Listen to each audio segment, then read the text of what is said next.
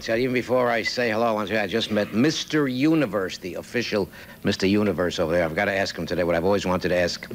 Is the day approaching when women will be as, or even more bulging, or even more muscular than men? And does Mr. Universe, as a professional muscle man, does he prefer the muscular woman or the soft and fluffy type of woman? I think it's going to be fun to meet Mr. Universe. We're going to meet the man who specializes in real estate. You see him all over TV. He's very celebrated for his seminars on real estate. His name is Tony Hoffman. We've got the author of a very well-reviewed novel, two authors of The Long Way Home, Alan Ebert and Janice Rothstein of The Long Way Home.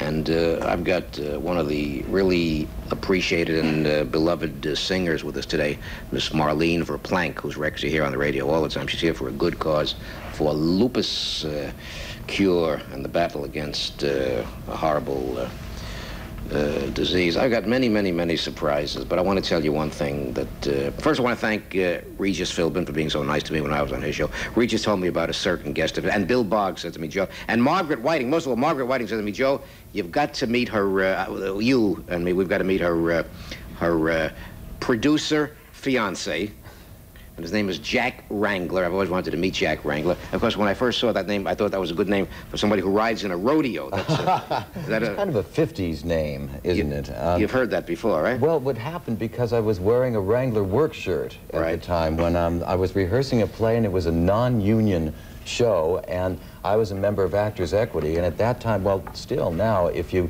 do a non-union show and you're equity, you get in a lot of trouble. They fine you a lot of money, and I really wanted to do this play, Joe. So the night the program went to print, I said, well, we got to make up a phony name.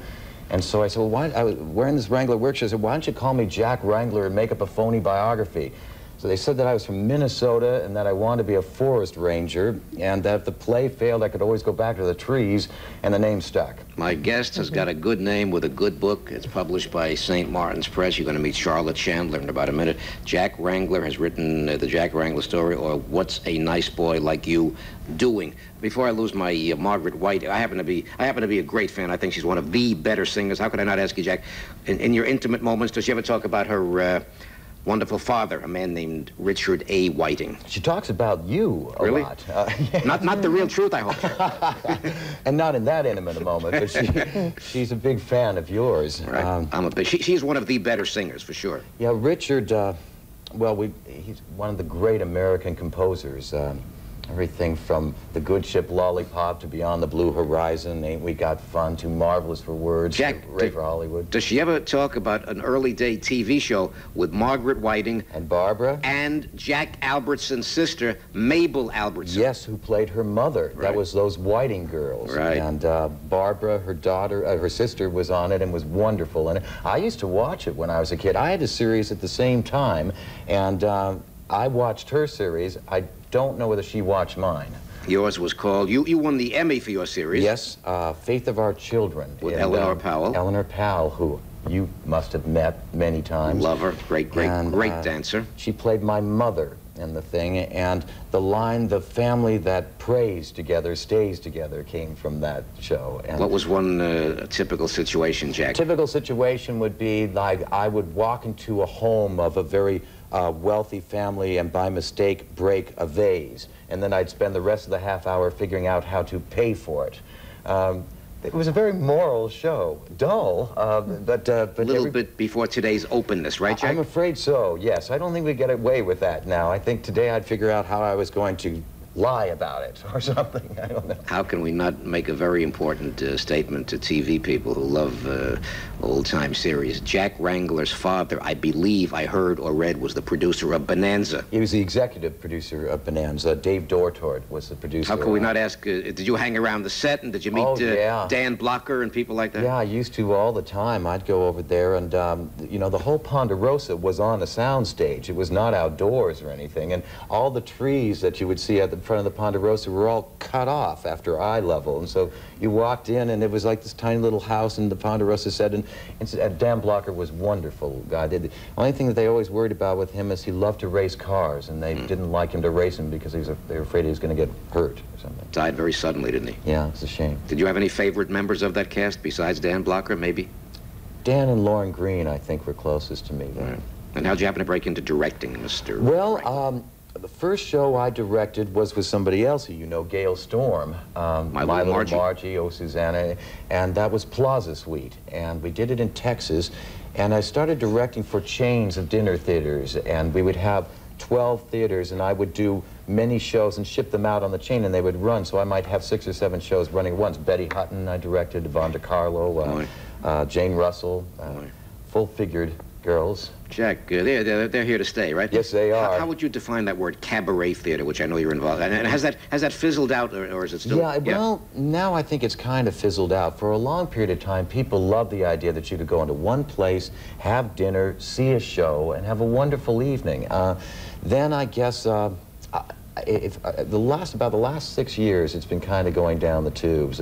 I was very lucky to be in it when it was really flourishing. I started at the Ivanhoe Theater in Chicago as a kid actor and played the juvenile and everything, and finally started directing, and then was director, well, and still am. As a matter of fact, Marlene Verplank, who's on the show tonight, I'm directing her right now for a show she's doing at Freddie's, and also I'm directing and written the Johnny Mercer show that Margaret and do a big stroll down memory lane and talk about Johnny Mercer today with Jack Wrangler. Opposite Jack Wrangler is, you talk about a very astute and creative writer, Jack, and I'm sure you are. I can't wait to go through this. Thank you. Lady who puts her finger below the surface, on the surface, above the surface. She's got her finger on the pulse, and she writes only bestsellers. A very dear friend of ours named Charlotte Chandler, who brought me King Vidor, and I repeated that show, and sadly, he passed away since that show was taped. But that was one of my great days, and do you think about King Vidor once? He directed The Big Parade and almost everything. I think about him all the time. He was a great person in my life. He's in my new book. And this lady wrote the big book on Groucho Marx called Hello, I Must Be Going. I got to ask you, is Groucho Marx in The Ultimate Seduction, Charlotte? He is. I think he'll always be in my books. Actually, he encouraged me to write not only Hello, I Must Be Going, but also this one, too. Charlotte and I were talking about that before the show. I went steady with Melinda Marx when I was a kid, and we did a show together with Buddy Ebsen called Vaudeville, and then we fell in love. I think we were 8 years old or something at the time. Was that one of your early love affairs, or was that sort of later on in life when you were 8 years old? I think my first love affair was with a girl named Susie Cheer. I don't know what happened to her, but I can imagine. Miss Chandler, The Ultimate Seduction means what? I mean, how do you go about seducing us in The Ultimate Seduction? Well, in this case, it's work. Work. Yes, it comes from something Picasso told me. I went to see him in the south of France. And he said, the passions in life change, but it is your work that is the ultimate seduction. And for all of the people in this book, they're very lucky people who got to do what they wanted to do, were able to do it very successfully. Work was the ultimate seduction. 9 people over there asked me, I've got to ask Charlotte Chandler, what was Mae West really like? Because Mae West comes out pretty importantly in The Ultimate Seduction. Well, she was like Diamond Lil, but she would say she was Diamond Lil, but she was something more, too. And she was really quite a character. When I first went to see her, I sat and talked with her, and there was this sound in the room, and I was looking around for little birds because I heard the fluttering of wings, and it turned out to be her eyelashes brushing her cheeks. That's funny. And when I first met her, she held out her hand, and I scratched the palm of my hand on her diamond rings, which were very sharp. And she looked at my hands and she said, "Oh, you poor thing. I didn't have any diamonds." She always made an entrance into a room, didn't she? And yes, she did. It was very great. An entrance she liked to and an sit in exit. Straight back chairs yes. and things like that. She'd spent 3 hours getting ready for me. She said if I'd been a man, it would have been 6. Oh. And Jack, how can we not ask, since you're my anchor man, right-hand man, left-hand man, how can we not ask about the doll? The doll. That's a wonderful yes. doll. Oh, this is Charlotina. Charlotina? Yes, yes. This is her television debut. Oh, lucky her. Yes, I made Charlotina, but Charlotina is a caricature of me, and it's based on a drawing that Federico Fellini did of me in Rome. And how do you get a Federico Fellini to do a drawing of you? Well, he was showing me Rome, and it was part of my book. It was conversations with him. Thing. We spent several weeks there. It was quite marvelous. And we were there at the Grand Hotel, and he drew this picture of me. He drew me with the gold earrings, which I don't wear. Very fond of you to do that. We had a very good time together. He didn't usually like giving an interview or seeing people, but he believed in the playful conversation, and that's what we were having. So he drew me with these gold earrings I never wear, and I asked him why, and he said I'd wear them inside. So I hope so. Isn't that nice? Charlotte is very recognizable around New York City and around New Jersey. Where she walks, everybody says, Charlotte Chandler, I saw you on TV. On the Joe Franklin show. On the Frank Joplin show. But, let me show a few of these They do it all the time. Charlotte is TV experience. She knows enough to bring along visuals. What's happening? Oh, Well, that's that's the picture of Charlatina that Fellini did. All right. And here we have... The next one's with Betty Davis. Is she in The Ultimate Seduction? She certainly is, yes. These are all conversations. These are all conversations with about 100 people of legendary achievement. Were they all as charming to you as Fellini was? They were all different, but they were all special. Tennessee Williams was a very exciting one, and that's Douglas Fairbanks Jr., who... Was there anybody that gave you a rough time? Actually, no. Maybe Picasso more than others. One of the things that he did was he drew a picture of me like Fellini did, but I didn't get the picture. Oh. And that's my punchline. He drew a nude of me, even though I was sitting there fully dressed. It was a very exaggerated, very, very exaggerated nude, and no part of it looked like me except the curls at the top, and the curls at the top of my head looked exactly like me. And he signed it P-I-C-A. Why wouldn't he give it to you? Well, he said, would you like to have it? And he held it out very temptingly, and I reached for it, and he pulled it back. And he said, you want this picture? And I said, oh, yes. And he said, if you want it, take off your clothes. If he'd offered it to me, I wouldn't have done anything. That's true. Is there a big difference in life, Charlotte, between these romantic heroes in real life and as they appear on the screen? Big difference? Actually, the major difference that I found is confidence. Confidence. Yes. On the screen, it's easy for heroes to have perfect confidence, and in real life, they don't have that perfect confidence. And in fact, if they did, it would be rather objectionable and arrogant and unpleasant. Well, on the screen, you know, all your words are written for you, and you know how things are going to come out in the end, so you can have a great deal more confidence. When the fear of the unknown, I think, is what makes people a little Let me add to my panel. I'm chatting here. We got a fantastic show for you today. Charlotte Chandler has got another biggie called The Ultimate Seduction, published by Doubleday. Jack Wrangler writes about his storybook romance. Will it be a happy ending forever after with Margaret? We've been together 7 years, and I just left her before I came over here.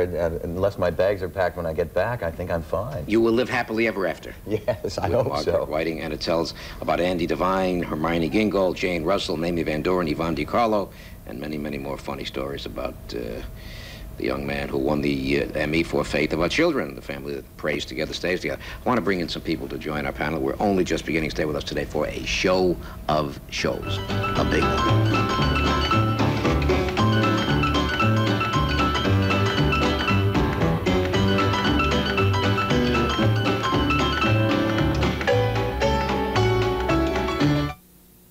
Lady Martin paint is a quality paint created especially for women.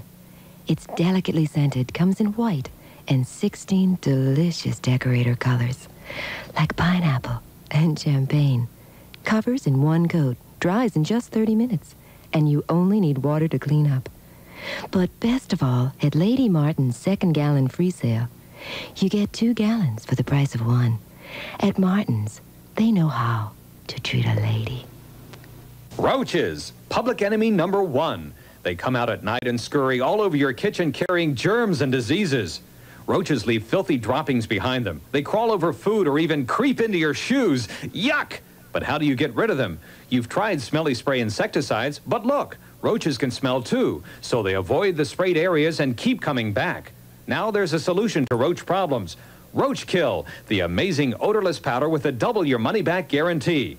In tests at a leading university, the powder in Roach Kill proved 99.5% effective with only 1 application. The powder was far superior to 6 other insecticides tested. Scientists agree that when properly applied, the Roach Kill formula kills and controls roaches better than any spray insecticide. Roachkill is easy to use. Just squeeze the powder from the Roachkill bottle behind appliances and in other hiding places.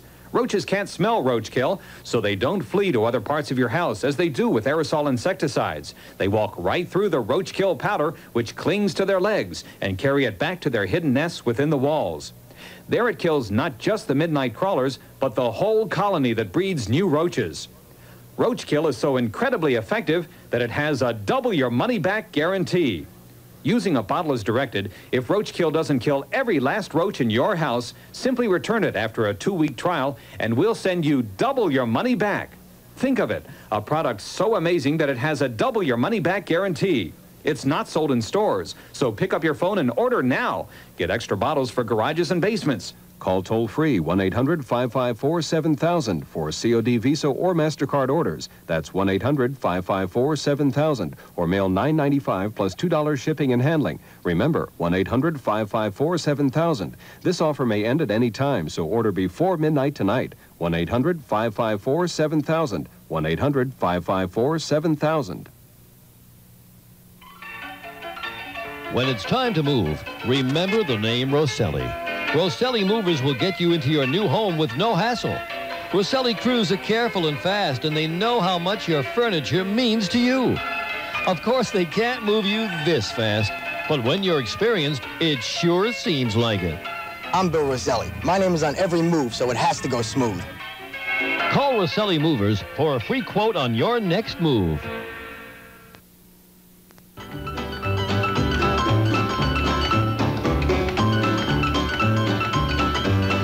We're going to meet the real estate expert in about a second. I've got to ask him, of course, the big question, the one I've always wanted to ask the real estate expert named Tony Hoffman. How do I get a 7-room apartment for about $100 a month on Park Avenue and 63rd Street? No, I'll meet Tony with you officially in a moment. I want to say again, good morning. We hope you're enjoying the political climate and the presidential climate and the climate of the pre-winter weather. As we say that we've got today, a good climate going with our panel. We're chatting here with Mr. And the excitement is generating, it's mounting for Mr. Universe, Peter Nielsen, and Mr. Jack Wrangler, who writes a story about romance and growing up in show business, tells me he is a fan of a man named Alan Ebert. Yes, I am. But he goes to my gym, or he used to. I haven't seen him around lately. Of course, when we talk about going to a gym, we don't do it like Mr. Universe does it. We just sort of show up. Well, I'll tell you one thing. When Go into the tanning room. When he's with us, say it again? You can go into the tanning room at the gym. Yes, is that right, in the sauna. When he comes with us today, we're going to feel secure. And we're chatting with Charlotte Chandler, who has written The Ultimate Seduction. But we never, I didn't find out. The Groucho, you say, is prominently in here, I hope, somewhere, Charlotte? I hope so. Oh, yes, he's very much there. In fact, I was seeing some of the people who were in this book at the time I saw Groucho. Right. And he said, you really should be writing a book about all of those famous people. And, so he inspired you. I was seeing Chagall at the time that I saw him and took a picture that Groucho had drawn to show to Chagall.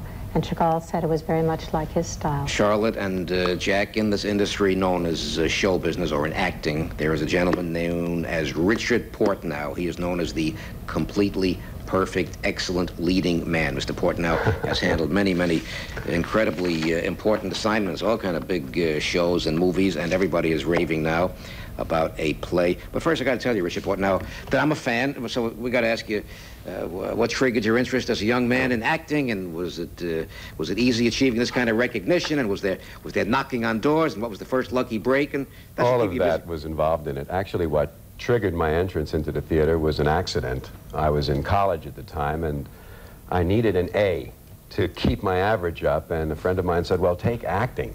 It's an easy course, and you meet a lot of girls, and you don't have to take any difficult tests.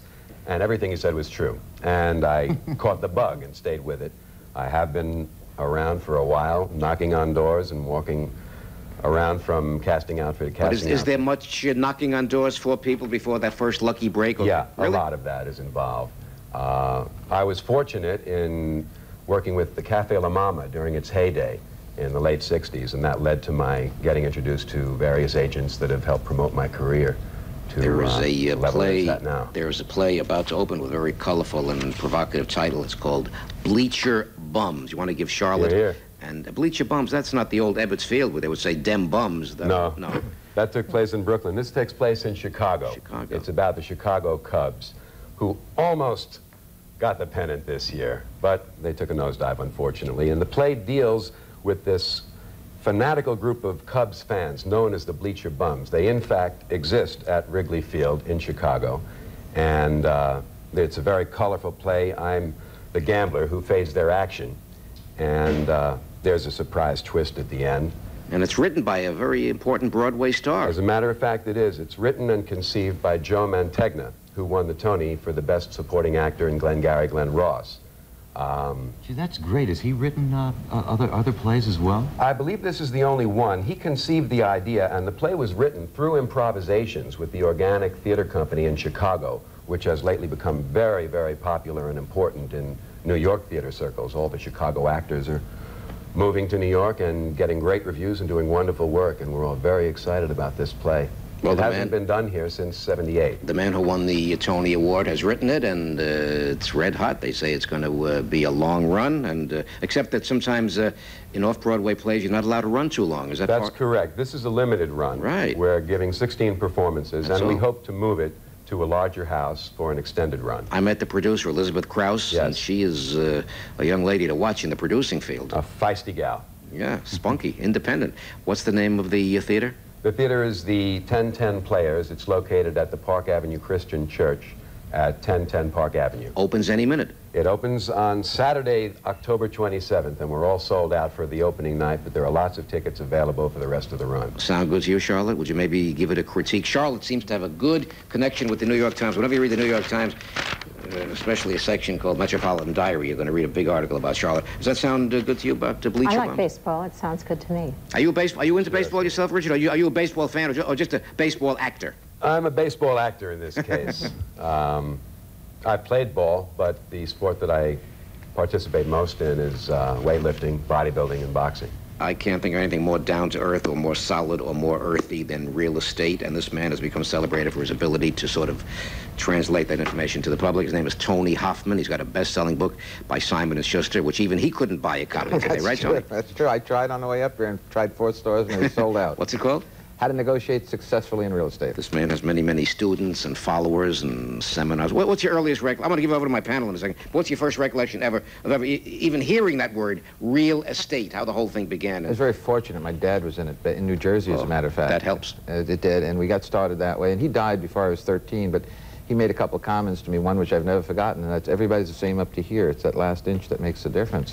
And that sort of led me into the field of negotiations, and it was either law or whatever it was. You are now on WOR-TV, Secaucus, New Jersey, and places where you could buy houses cheap years ago, like Hoboken or Secaucus or Fort Lee. I guess those days are over, right? Those days are long gone out there, although you'd be surprised, the Wall Street Journal just yesterday challenged me that you could buy a house for no money down in one day in any given city. And they sent a reporter and a camera out with me, and in a matter of 9 hours and they picked a student out of my class, by the way, with no money, no credit, and absolutely no job. And by 3 o'clock in the afternoon, we had a signed contract. So it can still be done right here in the New York area. I still see those ads proclaiming you can buy government land for $3 an acre. You think we should respond to those ads, Tony? Well, I'll tell you, there's a lot of things you can do. You can go to Michigan and you can buy tax sales, and they guarantee you 50% return on your money. I mean, where else can you get money like that? This is a mass appeal subject. I'm going to lean back and listen because everybody wants to get involved. Let me start with Jack, and then Charlotte, and then Richard. Our subject is real estate. There's so many television shows recently about the ultimate investment in real estate, and all this big hype about you don't have to have any money, you don't have to have any credit. This is the man. This is the man. Well, boy, I've been watching this stuff, and I don't. Can you really do that? Jack, let me tell you, people have been saying you can't do it, and they're right. They can't. You see, and that's the problem. You have to be able to open up your mind. I'll try. Okay, if you're willing to open up your mind and you're willing to try, then you can do it. Anyone can. The key is putting your mind in jail. We all think we have to have 20% down, and we have to go qualify for a mortgage, and only 8% of the people in this country can qualify for a mortgage. I have bought property for 13 years, and I have never in my life used a bank to get a mortgage on any investment property. You don't have to. And as I said, the Wall Street Journal sent a camera crew. Wall Street Journal reports, and followed me around yesterday, and we actually filmed. I took a dancer, an unemployed dancer, and by 5 o'clock, she owned a duplex in Long Island that she bought for no money down. would you try it with me? I'll dress and everything. And you've done it before, right? Charlotte, what do you want to say? Yes, Or well, ask? maybe I should have you try it with a writer. It can be done with anybody, and it's simple. It's a matter of knowing what you're doing. Just like acting takes practice, just like writing takes practice, you have to go to school. You need the education. The steps are out there. There's books, there's tapes, there's seminars, and that's what all these seminars on television, all proclaiming that you can do it. It's not only me. There's about 6 or 7 people that have now come into the New York market with television only for one reason. The FCC has loosened its guidelines, and so now the television shows are being allowed on the various stations. Tony, what is maybe one common mistake made by those who fail to profit from their real estate when they could have profited, but maybe one overall mistake that... The biggest mistake that I have found is that people don't realize that when they're buying property, they can't do it like they did it in the 70s. It's not that you buy something and hope it's going to go up in value.